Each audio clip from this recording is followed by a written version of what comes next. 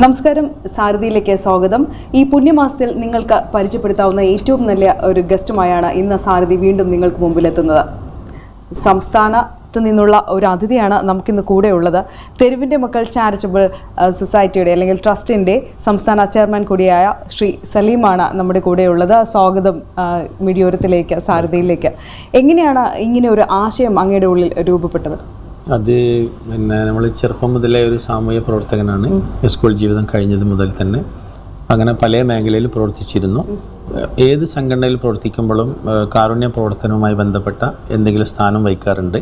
അപ്പോൾ നമ്മൾ ഫംഗ്ഷന് പരിപാടികളൊക്കെ ചെയ്യുമ്പോൾ ഏറ്റവും അർഹതയുള്ള ആളുകളെ സഹായിക്കണം എന്നുള്ള ചിന്ത വന്നു തുടങ്ങി. അപ്പോൾ നമ്മൾ ഈ പെരുന്നാൾ ദിവസങ്ങളിൽ, ആണ്ടതി ദിവസങ്ങളിൽ, അതുപോലെ കല്യാണങ്ങളിൽ ഞങ്ങളും ആഹാരം ഉണ്ടാക്കി കൊണ്ടുകൊടുക്കും. അതുപോലെ പല ആളുകൾ കൊണ്ടും സ്പോൺസർ ചെയ്യിക്കും. എന്നിട്ട് തെരുവുള്ള മനുഷ്യരെ പോയി കണ്ട് അവർക്ക് ആഹാരം കൊടുത്ത് അവരുമായിട്ട് ലേശം അവരുടെ വിഷയങ്ങളിൽ ഇടപെട്ട് അവർക്ക് വസ്ത്രം നൽകി ഇങ്ങനെ ഭാഗികമായി ഒറ്റപ്പെട്ടും സഹകരിക്കുന്ന ആളുകളുമായി ചേർന്നും ചെയ്ത് ഇങ്ങനെ തുടങ്ങി വന്ന് ഒരു ദിവസം മനുഷ്യാവകാശ ദിനം വന്നു. അപ്പോൾ നമ്മൾ ലോകത്തെ എല്ലാ മനുഷ്യരെക്കുറിച്ച് ഓർക്കുന്ന ദിനങ്ങളുണ്ടല്ലോ. ഇപ്പോൾ വാർദ്ധക്യ ദിനം, വനിതാ ദിനം, മനുഷ്യാവകാശ ദിനം. അപ്പോൾ ഇങ്ങനെ മനസ്സിൽ ചിന്ത വന്നു, ഈ മനുഷ്യരെക്കുറിച്ച് ഓർക്കുന്ന ഒരു ദിനം. ഈ മനുഷ്യർ ഇന്ന് ലോകത്തൊരു പ്രതിഭാസമാണ്. ഇന്ത്യയിൽ, ലോകത്ത്, നമ്മുടെ നാട്ടിലൊക്കെ നല്ലൊരു ശതമാനം ആളുകളും തെരുവിൽ ജീവിക്കുന്നുണ്ട്. നമ്മൾ അറിഞ്ഞോ അറിയാതെയോ നമ്മൾ അവരെ പറ്റി അറിഞ്ഞിട്ടില്ല. അപ്പോൾ ഇവരെക്കുറിച്ച് ഓർക്കുന്ന ഒരു ദിനം ഞാനിങ്ങനെ സ്വപ്നം കാണാറുണ്ട്. അപ്പോൾ തെരുവ് മനുഷ്യരില്ലാത്തൊരു ലോകം എന്നതിനെക്കുറിച്ചൊരു പുസ്തകം എഴുതി തുടങ്ങി. ഇവരെക്കുറിച്ച് ഇങ്ങനെ ഒരു ഓർക്കുന്ന ഒരു ദിനം കൊണ്ടാടുന്നതിന് വേണ്ടിയിട്ട് ഞാൻ അന്ന് മനുഷ്യാവകാശ ദിനത്തിൻ്റെ കോഴിക്കോട് ജില്ലാ കമ്മിറ്റി സെക്രട്ടറി ആയിരുന്നു. അപ്പോൾ ഞങ്ങൾ ഒരു ഫംഗ്ഷൻ വെച്ച സമയത്ത് നമ്മുടെ കളക്ടർ കോഴിക്കോട് അന്ന് സലീം സാറ് അദ്ദേഹം ഉദ്ഘാടനം ചെയ്ത പരിപാടിയിൽ തെരുവിലുള്ള മനുഷ്യരെ പോയി നേരിട്ട് രാവിലെ പോയി കണ്ടിട്ട് അവർക്ക് നമ്മൾ ആഹാരം നൽകി അവരെ ഏറ്റെടുത്തിട്ട് മുതലക്കുളം കോഴിക്കോട് സിറ്റിയിൽ അവിടെ കൊണ്ടുവന്നിട്ട് നമ്മൾ വസ്ത്രവും നൽകി ഭക്ഷണവും നൽകി അന്നൊരു ദിവസം മുഴുവൻ അവരുടെ കൂടെ മനുഷ്യാവകാശത്തിന് കൊണ്ടാടി. ആ കൊണ്ടാടിയ ശേഷം അവിടുന്ന് വന്ന ആളുകളിൽ ഒരുപാട് രോഗികളുണ്ടായിരുന്നു.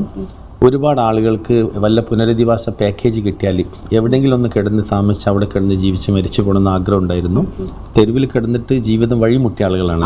കോഴിക്കോട് നിന്നായിരുന്നു അധികം. കോഴിക്കോട് നിന്നാണ് എങ്കിൽ പോലും കോഴിക്കോട് വന്ന് നിൽക്കുന്ന തെരുവിലുള്ള ആളുകൾ മുഴുവനും പല ഭാഗത്തുള്ളവരാണ്. ഇപ്പോൾ ഭാഷ അന്യ സ്റ്റേറ്റിലുള്ള ആളുകളുണ്ട്.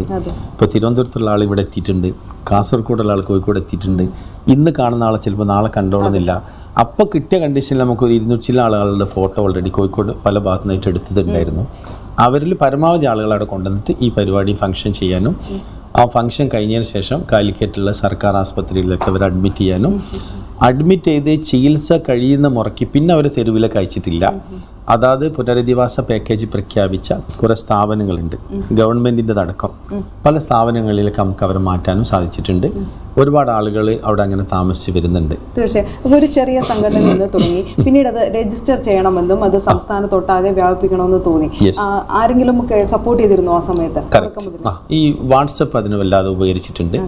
വാട്സപ്പ് വന്നപ്പോൾ ഈ സന്ദേശം ആളുകളിലേക്ക് എത്തിക്കാൻ വേണ്ടിയിട്ട് ലിങ്ക് ചെയ്തു. ഇതിനെക്കുറിച്ചിട്ടുള്ള ആശയവിനിമയം നടത്തി. ഇപ്പോൾ നമ്മുടെ നാട്ടിലെ കേരളത്തിൽ തന്നെ പല ആളുകളും സഹായിക്കാനും സഹകരിക്കാനും തയ്യാറായി. അപ്പോൾ ഇതൊന്ന് വാട്സപ്പിലേക്ക് എത്തിക്കാൻ എന്താ മാർഗം എന്ന് ചിന്തിച്ചപ്പോൾ കാസർഗോഡ് ജില്ലയിലെ മഞ്ചേശ്വരത്ത് നിന്ന് ഒരു കാൽനട ജാഥ നടത്താൻ തീരുമാനിച്ചു. തിരുവനന്തപുരത്തേക്ക് പലരും കളിയാക്കി, കൂടുതലുള്ള ആളുകളെ പിന്തിരിപ്പിക്കാൻ ശ്രമിച്ചു. ഞാനന്ന് രാത്രിയിൽ എൻ്റെ വീട്ടുകാരെന്നെ വിട്ടിരുന്നില്ല, ഡ്രസ്സൊക്കെ പിടിച്ചു വെച്ചു. ഞാൻ എടുത്തിട്ട് ഇസ്തിരിപ്പെട്ട് എടുത്ത് ഓടുക ചെയ്തത്. സത്യത്തിൽ പറഞ്ഞയച്ചില്ല. പക്ഷെ നമ്മളെ മനസ്സിൽ ഇങ്ങനത്തെ ഒരു ഡ്രീം സ്വപ്നം കണ്ടതുകൊണ്ട് അവരൊക്കെ പിടിച്ച് വെച്ചതിന് അതീതമായിരുന്നു നമ്മുടെ ആ പ്രോഗ്രാം.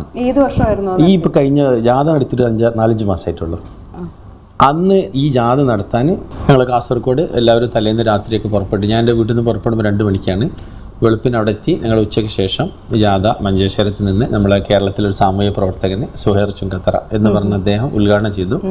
ഞങ്ങൾ ജാഥ സ്റ്റാർട്ട് ചെയ്തു. ഇങ്ങനെ പോന്നു. അന്നൊരു 1 മണിക്കൂർ നടന്നു. രാത്രിയാണ് നടന്ന് ഞങ്ങളവിടെ ഒരു സ്ഥലത്ത് ഇതേമാതിരി ഒരു ക്ലബ്ബ് കിട്ടി. ഇതൊരു പ്രത്യേക റൂമോ ലോഡ്ജോ എടുക്കുന്ന സംവിധാനം താമസിക്കലൊന്നുമില്ല, ജനകീയമാണല്ലോ. അപ്പോൾ ബസ് സ്റ്റോപ്പിൽ കിടന്നിട്ടുണ്ട്, പിന്നെ ചില സ്ഥാപനത്തിൽ കിടന്നിട്ടുണ്ട്, ക്ലബ്ബിൽ കിടന്നിട്ടുണ്ട്. ഇങ്ങനെ ഒരു ജാഥ ഇങ്ങനെ വരുന്ന സമയത്ത് ജാഥ കോഴിക്കോട് എത്തി. അപ്പോൾ സ്വീകരണമുണ്ട്, വഴിയിൽ ആളുകൾ ഫോട്ടോ എടുക്കാൻ ഇങ്ങനെ പ്ലാക്കാർഡ് പിടിച്ച് നടക്കല്ലേ. അപ്പോൾ നമ്മൾ ആ പ്ലാക്കാർഡിൽ പറഞ്ഞിരിക്കുന്നതാണ്, അതായത് കേരളത്തിൽ ഭിക്ഷാടന മാഫിയയെ നിരോധിച്ചുകൊണ്ട് യഥാർത്ഥ അനാഥകളെ സംരക്ഷിക്കണം, ഗവൺമെൻറ് ഏറ്റെടുക്കണം. ഇതാണ് ഞങ്ങളതിൽ പറഞ്ഞിരിക്കുന്നത്. അപ്പോൾ ഭിക്ഷാടന മാഫിയയെ നിരോധിച്ച് കഴിഞ്ഞാൽ ഈ മൊത്തത്തിൽ നിരോധനം ഏർപ്പെടുത്തുന്ന ആളുകളെ പിടിച്ചു കൊണ്ടുപോകുമ്പോൾ അർഹരായ ആളുകൾക്ക് ആഹാരം കിട്ടാതാവും, അവർ കഷ്ടപ്പെടും. അപ്പോൾ ഇതൊക്കെ നമ്മൾ ഇങ്ങനെ ഭിക്ഷാടന മാഫിയയെ നിരോധിക്കണം, യഥാർത്ഥ അനാഥകളെ സംരക്ഷിക്കണം എന്നൊക്കെ വാക്കാലൊന്നും പോയി പറഞ്ഞാൽ നമ്മളെ ഭരണകൂടത്തിന് അത്ര ശ്രദ്ധിക്കാൻ കഴിയില്ല, എല്ലാവരും പറയണ പോലെ. അപ്പോൾ നമ്മുടെ ഡ്രീം ഇങ്ങനെ പാക്കേജ് കാസർഗോഡ് മുതൽ നമ്മൾ നടന്നിട്ട് തന്നെ പോയി പറയാൻ വിചാരിച്ചു. എത്ര പേരുണ്ടായിരുന്നു? ഒരു 4 പേരുണ്ടായിരുന്നു സ്റ്റാർട്ടിങ്ങിൽ. പിന്നെ ചിലർ നമ്മളൊരു പൊതു ഓപ്പൺ സ്വാതന്ത്ര്യം കൊടുത്തിട്ടുണ്ട്. ഒരാൾ വന്ന് അയാൾ തന്നെ ഉണ്ടാവണം അങ്ങനൊന്നുമില്ല, അയാൾക്ക് കിട്ടുന്ന സമയം അരമണിക്കൂറോ 1 മണിക്കൂറോ ഒരു ദിവസം വരാ പോവാ അങ്ങനെ. എങ്ങനെ ഒപ്പിച്ചു? അവരെ ഈ കൂട്ടായ്മ ഈ വാട്സപ്പിലൂടെ സന്ദേശം നൽകി ഇങ്ങനെ ഒരു ജാഥ പുറപ്പെടുന്നു, കാൽനട സഹന യാത്ര എന്ന് പറഞ്ഞിട്ടൊക്കെ. അപ്പോൾ എല്ലാവരും അറിഞ്ഞു, ഗൾഫിൽ നിന്നൊക്കെ വിവരങ്ങൾ വന്നു. അപ്പോൾ നാട്ടിലുള്ള കുറേ ആളുകൾ ഞങ്ങൾ വിളിച്ചു. അങ്ങനെ വന്ന് കോഴിക്കോട് പിന്നെ സ്വീകരണം നടക്കുന്ന ചടങ്ങിൽ അത് എത്തുന്നതിന് മുമ്പ് മുഖ്യമന്ത്രിയുടെ ഭാഗത്തു നിന്ന്, അപ്പോൾ ഇതിങ്ങനെ ലൈവിൽ കാണുന്നുണ്ടല്ലോ, നമ്മൾ ഈ നടക്കുന്ന ഓരോ സ്ഥലത്തും അവിടെ ഇപ്പം ഉണ്ടാകുന്ന വിഷമങ്ങളിൽ ഇടപെടുകയും വഴിയിലുള്ള ആളുകൾക്ക് ആഹാരം കൊടുക്കുകയും ചെയ്യുന്നുണ്ട്. ഈ കാഞ്ഞങ്ങാടൊക്കെ ഒരു 100-100 ചില്ലാം ആളുകൾക്ക് ആഹാരം കൊടുത്തിട്ടുണ്ട്. അപ്പോൾ ഈ രോഗികൾ ഹോസ്പിറ്റലിൽ കൊണ്ടുപോയിട്ടുണ്ട്. അപ്പോൾ ഇതിങ്ങനെ ലൈവിൽ ഇങ്ങനെ വന്ന് കണ്ടു തുടങ്ങിയിട്ടുണ്ട്. അപ്പോൾ മുഖ്യമന്ത്രിയുടെ ഭാഗത്തുനിന്ന് ഒരു അനുകൂലമായ നിലപാട് വന്നപ്പോൾ വളരെ സന്തോഷമായി. അപ്പോൾ അതിനുശേഷം ഞങ്ങൾ ഏകദേശം ഒരു 1.5 മാസം എടുത്തു, നിവേദനം സമർപ്പിച്ചു. അദ്ദേഹം വളരെ നല്ല രീതിയിൽ ഇതിനെക്കുറിച്ച് പഠനം നടത്തിയിട്ട് വേണ്ട ചെയ്യാന്ന് പറഞ്ഞിട്ടുണ്ട്. യാത്ര തുടങ്ങി, അതിനുശേഷം തിരുവനന്തപുരത്ത് എത്തി. എങ്ങനെ മുഖ്യമന്ത്രിയെ മീറ്റ് ചെയ്യാനുള്ള ഒരു സംവിധാനം അവിടെ ഈ സാധാരണ നിൽക്കുമ്പോൾ 2-3 ദിവസമൊക്കെ എടുക്കണമല്ലോ. ഈ ഒരു സംഭവം ആയതുകൊണ്ട് അന്ന് തന്നെ ജാഥ അവിടെ അവസാനിക്കുന്ന അന്ന് തന്നെ ഉത്തരവാദിത്തപ്പെട്ട ആളുകളെ കണ്ടു പറഞ്ഞതിലും കൂടി ഹെൽപ്പ് കിട്ടി, അത് കണ്ട് തയ്യാറാക്കി ആ കാര്യം ചെയ്തു. പക്ഷെ അപ്പോഴും നമ്മുടെ സഹപ്രവർത്തകർ കേരളത്തിൽ മൊത്തം എല്ലാ ഞായറാഴ്ചകളിലും രാവിലെ ആഹാരം കൊടുക്കുന്നുണ്ട്. എല്ലാ ഞായറാഴ്ച രാവിലെ 7 മണിക്ക് നമ്മുടെ 14 ജില്ലകളിലെ സിറ്റിയിൽ പോയി നോക്കിക്കഴിഞ്ഞാൽ ഈ തെരുവിലുള്ള ആളുകൾ ആഹാരം കാത്തിരിക്കും. പക്ഷെ ആ ഒരു ദിവസം കൊടുക്കാൻ ഇപ്പോൾ കഴിയുന്നുള്ളൂ. കാരണം നമ്മൾ കഴിയുന്ന എല്ലാവരും കൂടി കൂട്ടി കിട്ടുന്ന പൈസയും പലരും നമ്മളെ സഹായിക്കുന്ന സ്പോൺസർഷിപ്പ് കിട്ടുന്ന പൈസയാണ്. ഇതിനു വേണ്ടി ഒരു പിരിവോ ഒരു ഫണ്ടോ ഉണ്ടാക്കിയിട്ടില്ല. അപ്പോൾ ഒരു 10 പതി 100 പതി ഇങ്ങനെ എല്ലാം കൂടി ആയിട്ട് കിട്ടുന്നതാണ്. ഈ ആഹാരം കൊടുക്കുന്ന സമയത്ത് നമ്മൾ പഴയ വൃത്തിയുള്ള വസ്ത്രങ്ങൾ കളക്ട് ചെയ്യും, ആ വസ്ത്രം അതും കൊടുക്കും. ഇത് കൊടുക്കുന്ന കൂട്ടത്തിലാണ് പല രോഗികളെയും നമ്മൾ നിർബന്ധിതാവസ്ഥയിൽ കാണും. പല ആളുകളും എവിടെയെങ്കിലും ആക്കി തരണം എന്ന് പറയും. അപ്പോൾ അത് ഒരു ഭാഗത്ത് അതും ചെയ്യും. ഇങ്ങനെ ചെയ്ത സമയത്ത് കഴിഞ്ഞ മാസം എറണാകുളം ജില്ലയിൽ വെച്ചിട്ട് റെയിൽവേ സ്റ്റേഷൻ്റെ അടുത്ത് ഒരു ചേർത്തലയിലുള്ള ഒരു ബാബു എന്ന് പറഞ്ഞ മനുഷ്യൻ നമ്മളെ വല്ലാതെ വിഷമിപ്പിച്ചൊരു സംഭവമാണിത്. അദ്ദേഹത്തിന് ആഹാരം കൊടുത്തപ്പോൾ അദ്ദേഹം പറയുന്നത് മക്കളെ ഒന്ന് എന്നെ ഹോസ്പിറ്റലിൽ എത്തിച്ചേർന്ന് എത്തിനും പെട്ടെന്ന്. അപ്പോൾ നമുക്കത് മനസ്സിലായില്ല. ഞങ്ങൾ 2 വളണ്ടിയേഴ്സ് വേഗം കൊണ്ടുപോയി ഹോസ്പിറ്റലിൽ എത്തിച്ചപ്പോൾ നമ്മളെ നമ്പറൊക്കെ ഉണ്ടാവില്ല, തെരുവിലെ മക്കൾ ചാരിറ്റി പ്രവർത്തകരുടെ നമ്പർ. ഒരു 4-5 മണിക്കൂർ കഴിഞ്ഞപ്പോൾ ഫോൺ വന്നു, ബാബു മരിക്കുകയാണ്. അപ്പോൾ നമുക്കത് വല്ലാതെ വിഷമം. നമ്മൾ ഇതിലുണ്ടായൊരു സംഗതി നമ്മൾ ചിന്തിക്കേണ്ടതെന്ന് പറഞ്ഞാൽ നമ്മളന്ന് ആ സമയത്ത് അവിടെ ആഹാരം കൊടുക്കാനോ നമ്മൾ ബാബുവിനെ കണ്ടുമുട്ടാനോ സാഹചര്യം ഉണ്ടായില്ലായിരുന്നുവെങ്കിൽ ഈ ബാബു റോട്ടിൽ കിടന്ന് പെടഞ്ഞു മരിക്കും. അപ്പോൾ നമ്മൾ ഈ കേരളത്തിൽ നല്ല എവിടെയും റോട്ടിലൊക്കെ കിടക്കുന്ന അജ്ഞാത ജഡം എന്നൊക്കെ പറയുന്നത് ഇതുപോലെ നമ്മളെപ്പോലെ മനുഷ്യരാണ്. അവരൊരു കാലത്ത് നമ്മളെപ്പോലെ വീടുകളിൽ കഴിഞ്ഞവരാണ്. അവർ രാവിലെ ഉറങ്ങി എണീക്കുമ്പോൾ അവർക്ക് ചായ കിട്ടിയിട്ടുണ്ട്, അവർക്ക് സ്നേഹം കിട്ടിയിട്ടുണ്ട്, മക്കൾ അവരെ തലോടിയിട്ടുണ്ട്. പക്ഷെ ഒരു സുപ്രഭാതത്തിൽ പല കാരണങ്ങൾ കൊണ്ട് അവർ തെരുവിലെത്തിയതാണ്. നാളെ നമ്മളെ സ്ഥിതി എന്താണെന്ന് പറയാൻ കഴിയില്ല. നമ്മളെപ്പോലത്തെ അതേ മനുഷ്യരായിരുന്നു. അപ്പം ഇന്ന് മനുഷ്യന് ഏറ്റവും കൂടുതൽ സാഹചര്യം ഉണ്ട് പഴയ പോലെ എല്ലാ സ്നേഹവും രക്തബന്ധത്തിനും പ്രാധാന്യം കൊടുക്കാത്തത് കൊണ്ട് ഈഗോ വർക്കൗട്ട് ചെയ്തിട്ട് ആളുകൾ തമ്മിൽ തല്ലി പിരിഞ്ഞിട്ട് പിരിയാണ്, വേഗം പോകേണ്ടത്തേക്ക് പോവാണ്. അപ്പോൾ ഈ ബാബുവിൻ്റെ സംഭവത്തിൽ നമ്മൾ ഇങ്ങനെ അറിഞ്ഞപ്പോൾ വല്ല വിഷമം തോന്നി വേറെ അറിയിച്ചപ്പോൾ ബന്ധുക്കൾ കിട്ടി ചേർത്തലെന്ന്. പക്ഷെ അവരാരും ഏറ്റെടുക്കാൻ വന്നില്ല. അവരറിയാം നിങ്ങൾ ഈ പ്രവർത്തകർ തന്നെ എന്താ ചെയ്തോളിന്ന് പറഞ്ഞു. അങ്ങനെ ചെയ്യാൻ നിൽക്കുന്ന സമയത്ത് നമ്മൾ കളക്ടർ ഇടപെട്ട് പോലീസ് സ്റ്റേഷൻ ഇടപെട്ട് അപ്പം നിർബന്ധിത സാഹചര്യത്തിൽ കൊണ്ടുവരും തോന്നിയപ്പോൾ അവർ വന്നു. ശവസംസ്കാര ചടങ്ങിൽ അറിഞ്ഞോ അറിയാതെയോ മനസ്സറിഞ്ഞോ അറിയാതെയോ നിൽക്കുന്ന രീതിയിൽ എല്ലാവരുടെയും കൂടെ പങ്കെടുത്തു. അപ്പം ഇങ്ങനെ എന്തുകൊണ്ടായി വരുന്നു നമ്മുടെ നാട്ടിലൊക്കെ, കേരളം എന്ന് പറഞ്ഞ സ്ഥലത്തൊക്കെ എന്താണെന്നുള്ളൊരു ചോദ്യമാണ് നമുക്കവിടെ ശരിക്കും മനസ്സിൽ വന്നത്. അപ്പോൾ ബാബുവിൻ്റെ കാര്യം നമുക്ക് ഭംഗിയായി ചെയ്യാൻ സാധിച്ചു. അതിന് ശേഷം ഞങ്ങൾ ഒന്നുകൂടി ആക്റ്റീവായി സീരിയസ് ആയി. ഇതുപോലത്തെ ബാബുവിനെ പോലുള്ള ആളുകൾ പറയാൻ കാത്തിക്കാതെ തന്നെ ആഹാരം കൊടുക്കുമ്പോൾ ഒരാളുടെ സ്ഥിതിഗതികൾ മനസ്സിലാക്കിയിട്ട് അദ്ദേഹത്തിനോട് നമ്മൾ പറയും, ഹോസ്പിറ്റലിൽ കൊണ്ട് അഡ്മിറ്റ് ചെയ്തിട്ട് ചോദിക്കും. നമ്മുടെ കാലിക്കറ്റിൽ 2 ഹോസ്പിറ്റൽ സീരിയസ് ആയിട്ട് ഇതിനു വേണ്ടി വർക്ക് ചെയ്യുന്നുണ്ട്. ഒന്ന് മെഡിക്കൽ കോളേജാണ്, ഒന്ന് പിന്നെ കാലിക്കറ്റ് ബീച്ച് ആസ്പത്രിയാണ്. ഇന്ന് കേരളത്തിൽ അഭിമാനപൂർവ്വം തന്നെ പറയാം, ഡെസ്റ്റിറ്റ്യൂട്ടിനെ ഏറ്റവും കെയർ ചെയ്യുന്നതും ഏറ്റവും നല്ല രീതിയിൽ നോക്കുന്നതും ഏറ്റവും നല്ല സേവനം കിട്ടുന്നതും കോഴിക്കോട് ബീച്ച് ആസ്പത്രിയിലാണ്. അവർ ഡെസ്റ്റിറ്റ്യൂട്ടിനെ നോക്കാൻ വേണ്ടി ഒരു പ്രത്യേക പ്രത്യേക സംവിധാനവും ട്രെയിനിങ്ങും നമ്മൾ കൊടുത്തിട്ടുണ്ട്. മറ്റു ജില്ലകളിൽ നിന്ന് ഇതുപോലെ ഏറ്റെടുക്കുന്നവരെയും കൂടി നിങ്ങൾ കോഴിക്കോട് തന്നെയാണ്? അല്ല, പല ജില്ല. പക്ഷേ കോഴിക്കോടേക്ക് എത്തിക്കാൻ പലരും ആഗ്രഹിച്ചിട്ടുണ്ട് ഈ ഒരു ഫെസിലിറ്റീസ്. എന്താ ചെയ്താറില്ല, ഡെസ്റ്റിറ്റ്യൂട്ട് പലർക്കും അറിയാം. ഇപ്പം നമ്മൾ പണ്ടൊക്കെ ആക്സിഡന്റ് കേസ് കാണുമ്പോൾ നമ്മൾ ഒഴിഞ്ഞു മാറി പോകാറാണ്, നമുക്ക് പേടിയാണ് നമ്മളെ തടിമലാവോ എടുത്താൽ. സത്യത്തിൽ അതിന് ഗവൺമെന്റ് അതിന്റെ നിയമങ്ങളൊക്കെ നൂലാമാലകളൊക്കെ മാറ്റിയിട്ട് അത് ലഘൂകരിച്ചിട്ടുണ്ട്. ഇപ്പോൾ ആൾ തയ്യാറാണ്. അതേപോലെ തെരുവിലുള്ള ഒരാളെ കണ്ടാൽ സത്യത്തിൽ നമ്മൾ മുഖം തിരിച്ചു പോകേണ്ടതില്ല. അയാൾ നമുക്കൊരു ഓട്ടോറിക്ഷയിലോ വണ്ടിയിലോ സന്നദ്ധ പ്രവർത്തകരെ വിളിച്ചിട്ട് പോലീസ് വിളിച്ചാൽ. കുറച്ച് മുമ്പ് പറഞ്ഞൊരു കാര്യമുണ്ട്, ഭിക്ഷാടനക്കാരെ ഒഴിവാക്കി നിർത്തി അർഹതപ്പെട്ടവരെ മാത്രം പുനരധിവസിപ്പിക്കുക എന്നുള്ളത്. ഇവരെ രണ്ടുപേരെയും തമ്മിൽ എങ്ങനെ തിരിച്ചറിയാൻ കഴിയും? അതായത് ഈ എന്തെങ്കിലും ചുളുവിൽ കിട്ടണമെന്ന് വിചാരിക്കുന്ന ആളുകളാണ് ഭിക്ഷാടന മാഫിയയിൽ പെട്ടിരിക്കുന്നത്. അവർ നാച്ചുറലായിട്ട് തന്നെ നമ്മൾ അവർ ഇടപഴകുമ്പോൾ മനസ്സിലാവും എല്ലാത്ത ആളുകൾ പൂർണ്ണമായ അവസരമാണ്, അവർ സഹായിക്കാൻ നിന്ന് തരും. അപ്പോൾ ഈ പല സ്ഥലത്തും ഇതേമാതിരി ഈ കാലിക്കറ്റ് സിറ്റി പോലെ ആവാത്തതിൻ്റെ പ്രശ്നം കൊണ്ട് മറ്റു തൊട്ടടുത്ത ജില്ലയിൽ നിന്ന് ആളുകൾ ചോദിക്കാറുണ്ട് നമ്മളവിടുത്തെ വന്നിട്ട് അഡ്മിറ്റ് ചെയ്യട്ടെ എന്ന്. അതിൻ്റെ കാരണം എന്താണെന്ന് പറഞ്ഞാൽ ഗവൺമെൻറ് ഡെസ്റ്റിറ്റ്യൂട്ടിനെ നോക്കാൻ ആളുകളെ വെച്ചിട്ടുണ്ട്. അതാണ് നേരത്തെ പറഞ്ഞു വന്നത്. പലർക്കും അത് അറിയില്ല. നമ്മൾ ഹോസ്പിറ്റലിൽ എത്തിച്ചാൽ മതി, എത്തിച്ചിട്ട് ഒരു ഡയറക്ഷൻ കൊടുത്താൽ ഡെസ്റ്റിറ്റ്യൂട്ടിനെ നോക്കുന്ന സ്റ്റാഫ് വന്ന് ഏറ്റെടുക്കും. ഗവൺമെന്റ് ശമ്പളത്തിന് വെച്ചിരിക്കുക. നമ്മുടെ പേരിൽ അതിനുശേഷം നമ്മളൊന്നും ചെയ്യണ്ടില്ല. പക്ഷെ നമ്മൾ മാനുഷികമായ നമ്മളുടെ ആ ഒരു ഈ പ്രതിബദ്ധത ഒക്കെ വെച്ചിട്ട് നമ്മൾ അവരെ പോയി കാണാം. താങ്കൾ പറഞ്ഞ പോലെ തന്നെ പലർക്കും ഇത് അറിയില്ല. നമുക്ക് അവരെ പോയി കാണാം, ഒത്താശ ചെയ്തു കൊടുക്കുക. കണ്ടിട്ടില്ലെങ്കിൽ അവർ നമ്മളെ വിളിക്കൊന്നുമില്ല ഗവൺമെന്റ് ആശുപത്രിയിൽ നിന്ന്. അപ്പം ഇങ്ങനെ ചെയ്ത് ഞങ്ങൾ ഇത് കിട്ടിയൊരു സൗകര്യം എന്താ പറയുക, ഈ ഗവൺമെന്റ് ആശുപത്രിയിൽ ഡെസ്റ്റിറ്റ്യൂട്ടിനെ നോക്കുന്ന അനാഥകളെ നോക്കുന്ന ആളുകളെ വിളിച്ചിട്ട് നമ്മളൊരു ആദരിക്കൽ ചടങ്ങ് ചെയ്തിരുന്നു നാട്ടിൽ. അവർക്ക് അതിൻ്റെ ശേഷം വലിയ കാര്യം ഇത്തരം വിഷയങ്ങൾ, കാരണം അവർ നമ്മൾ ബഹുമാനിച്ചു. ഇത്തരം ആളുകളെ നോക്കുന്ന ആളുകളെ ബഹുമാനിക്കണമല്ലോ സ്പെഷ്യലായിട്ട്. അപ്പോൾ ഞാൻ പറഞ്ഞു, എല്ലാ ജില്ലകളോടും പറഞ്ഞു നിങ്ങൾ ഇങ്ങനെയൊക്കെ ചെയ്താൽ മതി, നമുക്ക് നടപ്പിലാക്കാം. അപ്പോൾ അവർ നമ്മളൊരു കേസ് വരുമ്പോൾ, അതായത് സല്യൂട്ട് അടിക്കാന്നല്ല, നമുക്ക് വേണ്ട എല്ലാ സൗകര്യങ്ങളും ചെയ്തു തരാൻ അവർ തയ്യാറാവും. അപ്പോൾ എല്ലാ ജില്ലയിലും തെരുവിലുള്ള ആളുകളെ ഹോസ്പിറ്റലിൽ കൊണ്ടുപോയി അഡ്മിറ്റ് ചെയ്യാനും അവരുടെ ചികിത്സയുമായി ബന്ധപ്പെട്ട കാര്യത്തിൽ ഇടപെടാനൊക്കെ നമ്മളെ പോലെ തന്നെ ആ ഹോസ്പിറ്റലിലെ ആളുകൾ നമ്മളെ കൂടെ തയ്യാറാവും. അപ്പോൾ ഇതൊരു പാക്കേജാണ്. നമ്മൾ തെരുവിൽ നിന്ന് വളണ്ടിയേഴ്സ് ആളെ കാണുന്നു, പോലീസിനെ വിവരം അറിയിക്കുന്നു, പോലീസിൻ്റെ സാന്നിധ്യത്തോടു കൂടി പോലീസ് വരുന്നു, ഞങ്ങൾ ഏറ്റെടുക്കുന്നു, വണ്ടി വരുന്നു. ചിലപ്പോൾ ഞങ്ങളെ വണ്ടി ഉണ്ടാവില്ല, പോലീസിൻ്റെ വണ്ടി ഉണ്ടാവും. ഇതിൽ നേരെ ഹോസ്പിറ്റലിൽ കൊണ്ടുവന്നു. ഹോസ്പിറ്റലിലെ അവിടുത്തെ ഡെസ്റ്റിറ്റ്യൂട്ട് നോക്കുന്ന ആളുകളുടെ ഒത്താശയും കൂടി നമുക്ക് കിട്ടുന്നു. ഈ 4-5 മാസം മുമ്പ് നടന്ന ജാഥയ്ക്ക് ശേഷമാണ് ഇത്രയധികം പ്രവർത്തനം കൊടുത്തിട്ട് വളരെ കാലമായി. പക്ഷേ ഈ ഓൾ കേരളയിലേക്ക് നമുക്ക് ഈ കൂട്ടായ്മ വളർത്താനും ഇപ്പോൾ ഈ ഗൾഫിലൊക്കെ നമ്മുടെ സ്നേഹിതന്മാർ ഇപ്പോൾ ഇതുപോലത്തെ അവസരങ്ങളൊക്കെ ഒരുക്കി തരാനുണ്ടായ കാരണങ്ങളിലൊക്കെ ഒന്ന് ഈ വാട്സപ്പ് ഗ്രൂപ്പ് വന്നതിന് ശേഷം ആളുകൾ ധാരാളമായി അറിയാൻ തുടങ്ങിയത്. ഇത് ശരിക്കും 4 നൂറ്റാണ്ട് മുമ്പ് തുടങ്ങിയ പ്രവർത്തനമാണ് കാലിക്കറ്റിൽ. ഇപ്പോൾ എണ്ണം പറഞ്ഞുകൂടാ, ധാരാളം ആളുകളുണ്ട് ഓൾ കേരളയിൽ. പിന്നെ സ്റ്റേറ്റിൽ ബോംബെയിലൊക്കെ നമ്മളെ കണ്ണൂർ ജില്ലയിലൊരു മലയാളി ഉണ്ട്, ജിജീഷ് എന്ന് പറയും, ഓർക്കാതിരിക്കാൻ പറ്റില്ല. എത്ര വർഷങ്ങളായിട്ട് ചെയ്തുകൊണ്ടിരിക്കുന്നത് അയാൾ നമ്മളെ ജില്ല ഒരു അസോസിയേറ്റഡ് മെമ്പറാണ്. കാലിക്കറ്റ് ഇവിടെ തന്നെ മലപ്പുറം ജില്ലയിലെ ഗൾഫിൽ ഒരു ജാഫർ റബ്ബാനി എന്ന് പറഞ്ഞ ആളുണ്ട്. അദ്ദേഹം GCC കൺട്രിയിൽ എൻ്റെ മൊത്തം മാനേജ് ചെയ്യുന്ന ആളാണ്. അദ്ദേഹത്തിൻ്റെ കീഴിൽ ഒരുപാട് ആളുകൾ വന്നിട്ടുണ്ട്. അദ്ദേഹത്തിൻ്റെ കീഴിൽ വന്നാണ് എൻ്റെ കൂടെ ഇന്നിപ്പോൾ വന്ന അബ്ദുൽ ഗഫൂർക്ക പാലക്കാട്. ഇങ്ങനെ ഈ കാര്യങ്ങളൊക്കെ ചെയ്ത് ഒത്താശ ചെയ്തുകൊണ്ടിരിക്കുന്ന ആളുകളിൽ പെട്ടതാണ്. ഇന്ത്യക്ക് പുറത്ത് ഇപ്പോൾ ഗൾഫ് രാജ്യങ്ങളിലാണ്. ഗൾഫ് രാജ്യങ്ങളിൽ ഇപ്പോൾ ഇതിനു വേണ്ടി പര്യടനം വന്നതിൻ്റെ കാരണം എന്താണെന്ന് പറഞ്ഞാൽ, നമ്മളിപ്പോൾ ഈ പ്രവർത്തനങ്ങളൊന്നും ചെയ്യാനൊരു പര്യടനത്തിൻ്റെ ആവശ്യമില്ല, കാരണം അവിടെ പ്രാക്ടിക്കൽ ചെയ്തുകൊണ്ടിരിക്കേണ്ടതാണ്. വന്നത് ഈ പല ആളുകളെയും ഏറ്റെടുക്കുമ്പോൾ എല്ലാ കാലത്തും റോട്ടിൽ തന്നെ ഭക്ഷണം കൊടുത്ത്, റോട്ടിൽ തന്നെ വസ്ത്രം കൊടുത്ത്, റോട്ടിൽ തന്നെ പോയി നോക്കാന്നുള്ള സംവിധാനമല്ല. പ്രായോഗിക രീതിയിലേക്ക് ഇതിനൊന്ന് മാറ്റിയെടുക്കണം. അപ്പോൾ മാറ്റിയെടുക്കുമ്പോൾ നമ്മൾ ചിന്തിച്ചത് ഇവരെ പുനരധിവസിപ്പിക്കാനുള്ള പാക്കേജ് വേണം. ഇവർക്ക് വസ്ത്രവും ഭക്ഷണവും സ്നേഹവും എല്ലാം കിട്ടിക്കൊണ്ടൊരു സ്ഥലത്ത് വരെ താമസിപ്പിക്കണം. അപ്പോൾ നമ്മൾ സ്നേഹാലയം എന്ന് പറഞ്ഞ പാക്കേജ് ഉണ്ടാക്കി അതിന് രൂപം കൊടുത്ത് 14 ജില്ലകളിലും സ്നേഹാലയം നടപ്പിലാക്കണം.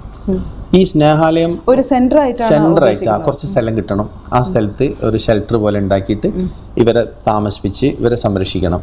അപ്പം അതിന് നമ്മൾ കണ്ട രീതി എന്താണെന്ന് പറഞ്ഞാൽ, ഫാദർ ഡൊമിനിക് എന്ന് പറഞ്ഞ ആൾ ഇടുക്കിയിൽ 7 സെന്ററുകൾ നടത്തുന്നുണ്ട്. അവിടെ പോയി സന്ദർശിച്ചിരുന്നു. അദ്ദേഹം 1 തുടങ്ങിയതാണ്. അദ്ദേഹം നമ്മളെ ഈ കഴിഞ്ഞ മനുഷ്യാവകാശ ദിന ആദരിക്കൽ ചടങ്ങുണ്ടായല്ലോ, ഈ കേരളത്തിലെ സാമൂഹ്യ ഈ രംഗത്ത് പ്രവർത്തിക്കുന്ന എല്ലാ പ്രവർത്തകന്മാരും വിളിച്ച് ആദരിക്കൽ ചടങ്ങ് നടത്തിയാൽ ഈ ഫാദറിനെ ഞാൻ ആദരിച്ചിരുന്നു, സാന്ദർഭികമായിട്ട് പറയാം. അപ്പം ഇദ്ദേഹം ചെയ്തത് എന്താ പറഞ്ഞാൽ, ഇദ്ദേഹം ഫസ്റ്റിൽ 1 തുടങ്ങിയിട്ട് ജനകീയ സ്വഭാവം ഉണ്ടാക്കി. ഇപ്പം നമ്മൾ ഈ ജാഥയിൽ ജാഥ നടത്താൻ ഉദ്ദേശിച്ചത് ജനകീയമാക്കാനാണ്. ഇങ്ങനെ നോക്കുന്ന ഇഷ്ടംപോലെ ആൾക്കാർ, പക്ഷെ അതൊന്നും പുറത്ത് അറിയുന്നില്ല. പിന്നെ ഇത് എല്ലാവർക്കും ചെയ്യാൻ കഴിയുന്നില്ല, തോന്നലും വരുന്നില്ല. അപ്പോൾ ഒരു ജാഥ നടത്തിയപ്പോൾ അത് ഉണ്ടായിട്ടുണ്ട്. ഒരു ഫാദർ എന്ത് ചെയ്തു പറഞ്ഞാൽ, പരിസരത്തുള്ള ആളുകളോടൊക്കെ ഇപ്പോൾ ബാർബറോട് പറയും ഒഴിവുള്ളപ്പോൾ വന്നിട്ടൊന്ന് ക്ലീൻ ചെയ്ത് പോകണം, തൊട്ടടുത്തുള്ള സ്ത്രീകൾ, വെറുതെ ഇരിക്കുന്ന സ്ത്രീകൾ എന്നിട്ട് അടുപ്പിൽ വന്നിട്ട് അവർ വിറക് ചിന്തി കൊടുക്കും, തേങ്ങ ചിരണ്ടി കൊടുക്കും. ഇങ്ങനെ അവിടുത്തെ ജനങ്ങളാൽ നടത്തപ്പെടുന്ന ഒരു സ്ഥാപനമാക്കി ഫാദർ മാറ്റിയതുകൊണ്ട് 7 സ്ഥാപനങ്ങൾ കട്ടപ്പന, കുമിളി, നെടുങ്കണ്ടം, ഇങ്ങനെ പല സ്ഥലങ്ങളിലുണ്ട്. അപ്പോൾ നമ്മളിങ്ങനെ ഇപ്പോൾ ഒരു ചിന്താഗതി വളർത്തിയെടുക്കുകയാണ് ആളുകളിൽ. ഇപ്പോൾ ഇവിടെ വന്ന ഉദ്ദേശം നമ്മളൊരു പണപ്പിരിവോ ഒരു രസീറ്റോ പൈസ ഒന്നും ആരോടും ആവശ്യപ്പെടുന്നില്ല. 2020 വരുമ്പോൾ കേരളത്തിലെ 14 ജില്ലകളിലും നമ്മുടെ പദ്ധതിയാണിത്, എൻ്റേതല്ല. തെരുവിലെ മക്കൾ ഇതിക്ക് വേണ്ടിയിട്ട് കേരളത്തിലെ മനുഷ്യരുടെ ഒരു കൂട്ടായ്മ. ആർക്കും നമ്മളെ കൂടെ കൂടാം. ഒരാൾക്ക് കല്ല് തന്ന് സഹായിക്കാം, മണ്ണ് തന്ന് സഹായിക്കാം, സിമെൻറ്റ് തന്ന് സഹായിക്കാം. ഇങ്ങനെ ആയി വന്നു കഴിഞ്ഞാൽ ഇപ്പം നമുക്ക് സ്ഥലം ആക്കിയെടുക്കണം. ആദ്യം ഒരു ഫൗണ്ടേഷൻ ഉണ്ടെങ്കിലല്ലേ കെട്ടിപ്പടുത്താൻ കഴിയുള്ളൂ. അതിൻ്റെ ഭാഗമായി സ്ഥലത്തിന് വേണ്ടിയുള്ള കാര്യങ്ങൾക്ക് വേണ്ടി ഇറങ്ങി തിരിച്ചപ്പോൾ വയനാട് ജില്ലയിൽ ഒരു മീറ്റിംഗ് ചെയ്തു. അവിടെ ഒരു മീറ്റിംഗ് ചെയ്തപ്പം അവിടെ നിന്നിട്ടൊരു നാസർ ആറങ്ങാട് എന്ന് പറഞ്ഞൊരു മസ്കറ്റിലുള്ള ഒരു പ്രവർത്തകൻ നമ്മുടെ അവിടുത്തെ കൂട്ടായ്മയിലുണ്ട്. അദ്ദേഹത്തിന് ഇത് വളരെ ഫീൽ ചെയ്ത് ഈ സംഭവം. അപ്പോൾ അദ്ദേഹം പറഞ്ഞു, നിങ്ങൾ പറഞ്ഞത് ശരിയാണ്, എന്നും തെരുവിൽ നമ്മൾ കൊണ്ടു കൊടുക്കേണ്ടതില്ല, നമുക്കൊരു പുനരധിവാസ പാക്കേജ് വയനാട് ജില്ലയ്ക്ക് വേണ്ടിയിട്ട് ആദ്യം ചെയ്യാം, ഞാൻ റെഡിയാണ്, എൻ്റെ അടുത്തൊരു സ്ഥലം ഉണ്ട് പറഞ്ഞു. വളരെ സന്തോഷം തോന്നി. അദ്ദേഹം പിറ്റേന്ന് അന്നോട് നിൽക്കാൻ പറഞ്ഞു. പിറ്റേന്ന് രാവിലെ സ്ഥലം കൊണ്ട് കാണിച്ചു തന്നു. ഈ സ്ഥലം പറ്റുമെന്ന് വെച്ച്. അപ്പോൾ ഞാൻ പറഞ്ഞു, ഈ സ്ഥലം പറ്റും, പക്ഷേ ഈ സ്ഥലം നിങ്ങൾ എന്തിനു വെച്ചതാണ്? പെട്ടെന്ന് തീരുമാനം എടുക്കാണല്ലോ നമ്മൾ ഈ ക്ലാസ് റൂം പരിപാടിയിലും കൂടി കേട്ടപ്പോൾ. അപ്പോൾ ഞാൻ വേറെ റിസോർട്ടിന് വെച്ചാണ്. അപ്പോൾ ഞാൻ പറഞ്ഞപ്പോൾ റിസോർട്ടിന് തന്നെ എടുത്തോളി, നമുക്ക് വേറെ സ്ഥലം നോക്കിയെടുക്കാം. അപ്പോൾ അദ്ദേഹം പറഞ്ഞു, ഞാനിത് റിസോർട്ട് ചെയ്താൽ എനിക്ക് മരിക്കുന്നവരെയോ എൻ്റെ കുടുംബത്തിന് മരിക്കുന്നവരെയോ ഇതിൻ്റെ പ്രയോജനം കിട്ടുള്ളൂ. നിങ്ങൾ ഈ ചെയ്യുന്ന പദ്ധതിയാണെങ്കിൽ ലോങ് ടൈം അൺലിമിറ്റഡ് ബെനിഫിറ്റ് അല്ലേ എനിക്ക് കിട്ടുക. അദ്ദേഹം വലിയ വിശ്വാസിയായിരുന്നു. എനിക്കിത് മതി, എൻ്റെ മൈൻഡിൽ ഈ സംഭവം കയറിയിട്ടുണ്ടായിരുന്നു, എനിക്കിതൊരു താല്പര്യം തോന്നിയായിരുന്നു. അപ്പോൾ അദ്ദേഹം ഒമാനിൽ വെയിറ്റ് ചെയ്യുന്നുണ്ട് മസ്കറ്റിൽ. ഇവിടെ നിന്ന് നേരെ അവിടേക്കാണ് പോകുന്നത്. അവിടെ ഒരു കമ്മിറ്റി ഉണ്ടാക്കും. അവിടുത്തെ നാട്ടുകാരെല്ലാം വിളിച്ചു കൂട്ടിയിട്ട് നമ്മുടെ ഈ ഒരു പ്രവർത്തനത്തിൻ്റെ ഭാഗമായി വയനാട് ജില്ലയിൽ നമുക്കൊരു സ്നേഹാലയം എന്ന പദ്ധതി ആദ്യം തുടങ്ങാൻ സാധിക്കുമെന്ന് 100% പ്രതീക്ഷ ഉണ്ടായിട്ടുണ്ട്. പിന്നീട് അത് പടർന്ന് പന്തലിച്ച മറ്റ് ജില്ലകളിൽ നമ്മളെല്ലാവരും പല ജില്ലക്കാരല്ലേ, എല്ലാവരും കൂടി കൂട്ടമായി ശ്രമിച്ചുകൊണ്ട് ചെയ്യാന്നുള്ളതാണ് ഉദ്ദേശിക്കുന്നത്. എങ്കിലും എന്ത് മാനദണ്ഡമാണ് താങ്കൾ ഇങ്ങനെ ഈ ഏറ്റെടുക്കുന്നവരെ കാണുന്നത്? കാരണം ഈ പൂർണ്ണമായിട്ട് ഉപേക്ഷിക്കപ്പെട്ട നിലയിൽ കാണുന്നവരെ എല്ലാവരെയും ഏറ്റെടുക്കാറുണ്ടോ? യെസ്. ഇപ്പോൾ അടുത്ത കാലത്ത് നമ്മളെ കേരളത്തിൽ കണ്ടുവരുന്നൊരു പ്രധാന സംഗതി എന്താന്ന് പറഞ്ഞാൽ വീടുകളിൽ തന്നെ ഒറ്റപ്പെട്ട് തുടങ്ങിയിട്ടുണ്ട്. ആരും നോക്കാൻ ആളില്ല, ആരും ശ്രദ്ധിക്കുന്നില്ല. അനവധി സംഭവങ്ങൾ റിപ്പോർട്ട് ചെയ്യപ്പെട്ടിട്ടുണ്ട്. ഇത്തരം സംഭവങ്ങൾ പോലും നമ്മൾ വിളിച്ച് പറയുന്നുണ്ട്. ഇപ്പോൾ നമുക്ക് അടിയന്തരമായിട്ട് ചെയ്യാൻ പറ്റുക, ഇവർക്ക് ആരോഗ്യ പ്രശ്നങ്ങളുണ്ട്. കഴിഞ്ഞ ആഴ്ച കണ്ട കേസ് പുഴുവരിച്ചെന്ന ഒരു പെണ്ണുങ്ങളെ പാലക്കാട് നിന്നും. അപ്പോൾ ഇവർ വേഗം ഹോസ്പിറ്റലിൽ എത്തിക്കണം. ഹോസ്പിറ്റലൈസ് ചെയ്ത് കഴിഞ്ഞാൽ അവിടുത്തെ ആ ട്രീറ്റ്മെൻറ്റും സംരക്ഷണവും ഭക്ഷണവും എല്ലാം കൂടി ആകുമ്പോൾ കുറച്ച് ദിവസം കൊണ്ട് രോഗി മെച്ചപ്പെടും. കഴിഞ്ഞ മാസം കോഴിക്കോട് മാനസിക രോഗിയായ ഒരാളെ കിട്ടി, 2 മാസമായി. അദ്ദേഹം പൂർണ്ണമായും അദ്ദേഹത്തിന് ചികിത്സയേക്കാൾ കൂടുതൽ എഫക്റ്റ് ചെയ്തത് നമ്മളുടെ ആ സ്നേഹ ഇത് സംബന്ധമായ അങ്ങനെ വരാനും നോക്കാൻ ആളുണ്ടായല്ലോ, ഞാൻ ഒറ്റപ്പെട്ട ആളല്ലല്ലോ. വലിയ ഒരു സന്ദേശമാണ് ശ്രീ സലീം താങ്കൾ ഉൾപ്പെടുന്ന ഒരു വലിയ സമൂഹം ഒരു പക്ഷേ നമുക്ക് എല്ലാവർക്കും പകർന്ന് നൽകുന്നതെന്ന് പറയാതെ വയ്യ. കാരണം പ്രത്യേകിച്ച് നമ്മളൊരു പുണ്യമാസത്തിൽ കൂടെയാണ് കടന്നു പോകുന്നത്. അപ്പോൾ ഈ ഒരു സന്ദേശം എന്നത് നമ്മുടെ ഓരോ പ്രവാസിയുടെയും അല്ലെങ്കിൽ ഓരോ ഭാരതീയൻ്റെയും അല്ലെങ്കിൽ ഈ ലോകത്ത് താമസിക്കുന്ന എല്ലാവരുടെയും ഉള്ളിൽ കടന്നെത്തേണ്ടതാണ്. ഞങ്ങളൊരാളെ തെരുവിൽ നിന്ന് എടുക്കുമ്പോൾ 20 വർഷമായിട്ട് പ്രവാസിയായിരുന്നു. കോഴിക്കോട് തെരുവിൽ നിന്ന് കിട്ടിയത് ഒരു ഓവുന്നു. അദ്ദേഹം ഭാര്യ മക്കൾ ഗൾഫിലുണ്ടായിരുന്ന കാലത്ത് അവർക്ക് വേണ്ടിയിട്ട് ജീവിതം മുഴുവൻ ഒഴിഞ്ഞു വെച്ചിരുന്നു. എന്തോ ഞാൻ ഈ പറഞ്ഞ ചില പ്രശ്നങ്ങൾ കാരണം വീട് വിട്ടിറങ്ങി, അവർ പുറത്താക്കി. പിന്നെ ചെന്നപ്പോൾ അവഗണിച്ചു. ഒരുപാട് കാലം പോയി നോക്കിയിട്ട് പാലക്കാട് കുമ്പിടിയിലാണ് ആള്. അദ്ദേഹത്തിനെ ഏറ്റെടുത്തിട്ട് ഹോസ്പിറ്റലിൽ അഡ്മിറ്റ് ചെയ്തിട്ട് ഇതേപോലെ ചെന്നപ്പോൾ അദ്ദേഹത്തിൻ്റെ ഹിസ്റ്ററികൾ കഥകൾ കേൾക്കുമ്പോഴാണ് 20 വർഷത്തെ. അപ്പം ഇത് കുവൈത്തിലുള്ള കാസർഗോഡ് ജില്ലയിൽ ദുബൈയിലുള്ള ഒരാളെ കിട്ടിയിട്ടുണ്ട്. 25 വർഷമായിട്ട് ലക്ഷങ്ങൾ കുടുംബത്തിന് വേണ്ടിയിട്ട് നൽകിയ ആളാണ്. അപ്പോൾ ഗൾഫുകാരിൽ ഇതേപോലെ ഒറ്റപ്പെട്ട സംഭവം നമുക്കൊരു ഭീതി. ഒരു മനുഷ്യന് നാളെ കേരളത്തിലെ തെരുവുകളിലേക്ക് പോകാൻ പാടില്ല. തെരുവുകളിലുള്ള ആളുകളെ രക്ഷപ്പെടുത്തുകയും ചെയ്യണം. അവസാനമായി പറയാനുള്ളത്, നമ്മൾ ഇന്നത്തെ കാലത്ത് മാതാപിതാക്കളും മക്കളും സഹോദരി സഹോദരന്മാരെല്ലാവരും നമ്മളെ കേരളത്തിൽ എങ്ങനെയാണോ നമ്മൾ മുൻകാലങ്ങളിൽ കഴിഞ്ഞു പോയ സ്നേഹമുണ്ടല്ലോ, അതിന് പ്രാധാന്യം കൊടുത്തൊരു ജീവിതം നയിക്കണം. നമ്മളാൽ ഒരാൾ തെരുവിലേക്ക് എത്തരുത്. തീർച്ചയായും വിശക്കുന്നതിന് മുമ്പിൽ ഭക്ഷണ പൊതിയായി വേണം ഈശ്വരൻ പോലും പ്രത്യക്ഷപ്പെടാൻ എന്നാണ് പറയാറ്. എന്തായാലും താങ്കൾ ഇവിടെ വന്നു, വലിയൊരു സന്ദേശം നമുക്ക് പകർന്നു തന്നു. ഇനി നമ്മൾ പ്രവാസി പ്രേക്ഷകരോട് എന്തെങ്കിലും പറയാനുണ്ടോ? ഇവിടെ 10-12 ദിവസമായി വന്നിട്ട് അപ്പോൾ നമ്മുടെ ഈ സ്നേഹാലയം പദ്ധതിയിൽ എല്ലാവരും സഹകരിക്കുകയും 2020 നമുക്കിത് നടപ്പിലാക്കുകയും ചെയ്യണം. നമ്മുടെ ഒരു കൂട്ടമായ പദ്ധതിയായിട്ട് ഇത് മാറിയിരിക്കുകയാണ്. എല്ലാവരും അതിൻ്റെ പ്രചാരണങ്ങൾക്ക് എല്ലാവരും സഹകരിച്ചിട്ടുണ്ട്. അപ്പോൾ ഞങ്ങൾക്ക് പല സ്ഥലങ്ങളിൽ ഇതുപോലെ പ്രോഗ്രാമിന് വേണ്ടി സമീപിച്ചിരുന്നു. നമ്മുടെ ഈ മാത്യുക്കുട്ടി സാറാണ് ഇപ്പം ഇങ്ങനെ ഒരു സൗകര്യം ചെയ്തു തന്നത്.